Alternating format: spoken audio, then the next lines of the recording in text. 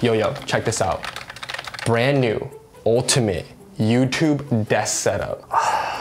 Dude, we've talked about this. Not another desk setup. No, but this is different. This is a YouTube desk setup. How many desk setups do you need in one small space? Like, we don't have that much space here. We already got rid of the couch. How many desk setups you're gonna put in here? Obviously, as many as you can fit. You can never have too many desk setups, man. Whatever. You don't support me and our YouTube journey. You can just be a Debbie Downer. It's not gonna get views. I bet you it's not gonna get views. All right, we got the YouTube desk setup all ready to go. We got the monitor, we got the camera, the mic, the light, all the stands and all the rigging. I'm super excited to share some more about this ultimate YouTube desk setup. Let's start the video.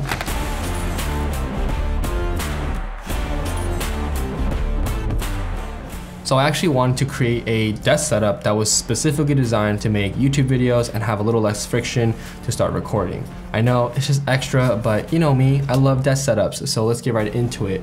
Some of the problems that I was facing is that, one, I honestly can't film YouTube videos too often at this desk setup because there's a huge computer, there's monitors, I can't have a camera on the other side of it, it's against the wall, which means I'm kind of limited to only having like a side angle for the camera, which is a bummer because I want this clean, forward-facing talking head for a lot of these YouTube videos. Second problem, I found myself just like setting up and tearing down way too often. It just took way too long to set up for these YouTube talking heads. Having a designated spot like this is just great because I could just set up my camera, hit record, and just start recording. Now, the third problem I was running into was just lighting in general and overhead rigging. It's super important for a clean YouTube setup. You gotta have good lighting. When I have stands, it takes up a lot of floor space and it's not very versatile. If you stick around, I wanna show you this epic stand that I got that is good for overhead lighting, for key lighting, for overhead cameras. Honestly, it's just an amazing stand. Seriously couldn't find any YouTube videos on it, but I wanna share with you in this video.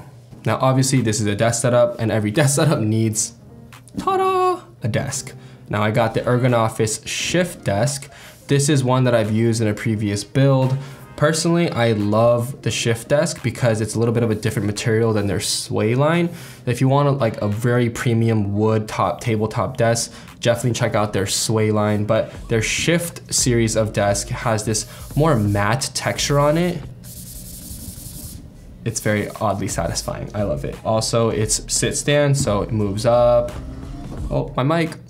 And it moves down. So those times that I wanna maybe do a talking head video where I'm standing, I could do that. Or if I wanna sit down like this, that works too. Now, if you guys have been watching the channel for a while, you would know that I've been honestly rocking with Ergonomix for quite some time now. A lot of my desk setups so far have been Ergonomix desk, but that's not to say that I just plug them. Like, I really do think they make great quality desks with good peripherals, and it just makes it functional. Like this Shift Desk, for example, I was able to configure the exact color of the legs that I wanted, and the tabletop, I got the drawer add-on, so I have a little bit of storage here, which is also matching the tabletop color, and then even have the additional outlet or extension add-on, so then I can have outlets on the back of the desk to plug in other peripherals. I also wanted to make sure that I got the caster wheels for this Shift Desk because I'm able to roll the desk setup around, so when I'm not using it, I could push it against the wall, and when I do need to use it, I could push it off the wall, so I could put my camera on the other side. If I want a slightly different backdrop or a different perspective,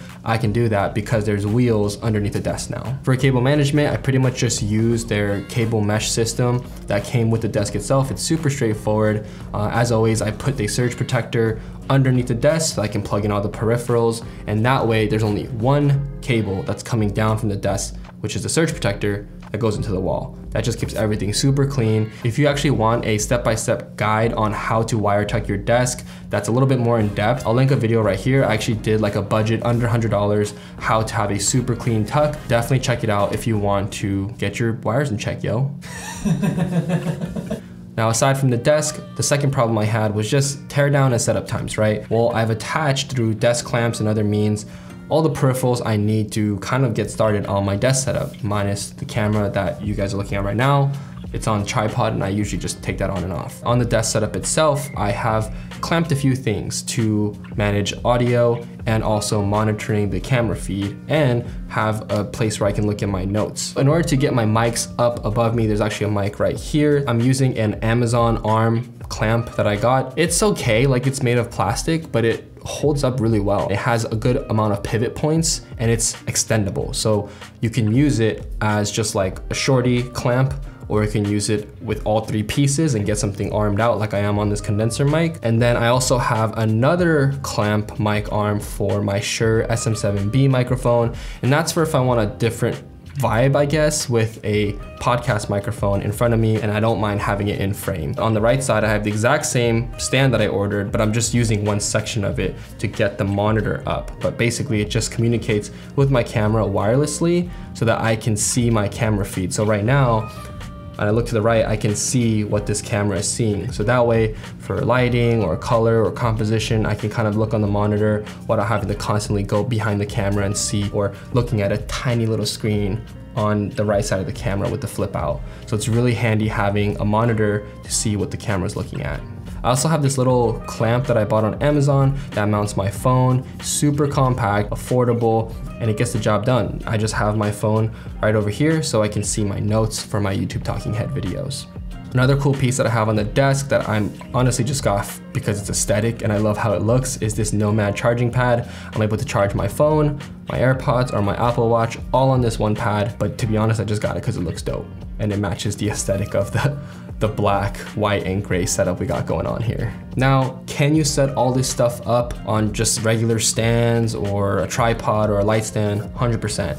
But for me, having a desk setup that's on wheels and that I can mount with desk clamps like the microphone, the phone nodes, the monitor, just saves me all the time, all the things I don't have to set up now when I'm trying to just hit record and make a YouTube video. Now the third problem that I was running into is having proper lighting, and before it was just on a stand, but I found myself tearing that down often. There are a lot of times where I kind of wish I had an overhead light. As a YouTuber, there's gonna be a lot of times where you're gonna wanna get creative with the lighting that you use. Maybe you need to rig a camera overhead to get some top-down shots.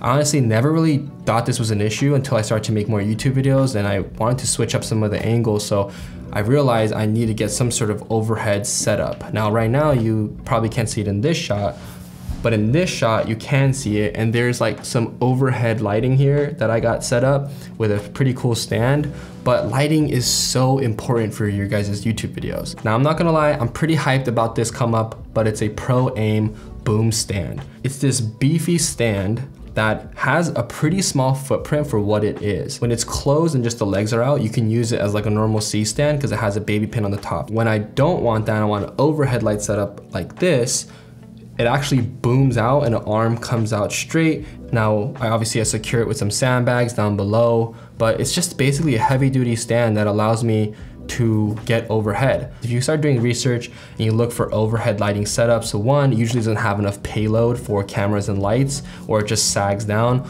or two, you have a C-stand with like a boom arm that kind of creates this like T shape. But when you're in a small home office like this and there's not that much space, I need the stand to get as close to the wall as possible to save space, but still have the arm boom out and still be sturdy. And this stand checked all the boxes. It's definitely not cheap. This video is not sponsored. I bought it all with my own money. I'll link it down below, but seriously a game changer stand that I probably will start picking up for some of my production clients as well when I'm on some bigger shoots. Now for the actual lights themselves, above me on this overhead lighting setup, I'm rocking the Amaran F22C. It's basically like a foldable matte light, super versatile, very lightweight, which is good for the stand kind of overhead setup I got going on, but it's RGB WW, which means I can put any color on here. Ooh, dang. Okay. We're going wild, bro. We're going disco party up in here. Obviously, I would never do a talking head with a blue light like this, but you can see how for product shots, if I was trying to get some ambient lighting, it's just cool. If I were to recommend one light, I would definitely recommend getting something like an F22C. It's like compact, it's powerful. Something like this is just so versatile and honestly totally worth it in my opinion.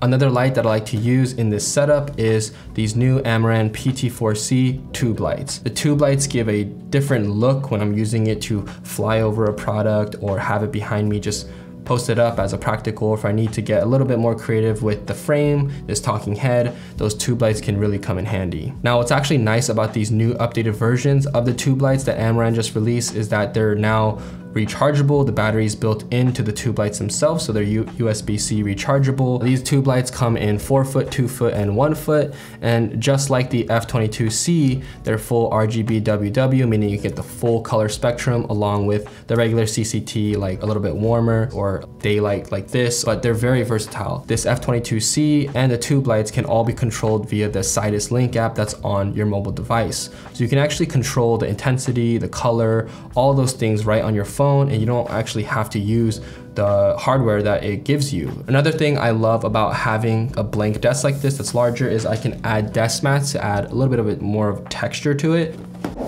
So if I add like a black desk mat, it has a little bit of a different vibe because then I have some contrast between the desk and the desk mat. I also have a gray, still a contrast between the light gray tabletop and this mat, but not as aggressive as like the black one. I also got this full leather kind of shorty one. It's a little bit of a higher quality leather and it's smaller. So if I don't want to rock like a full huge black one, I got this smaller black one. Being able to swap out these different desk mats just adds a little bit of change and versatility to these talking heads, and depending on what I'm showing you guys on the tabletop.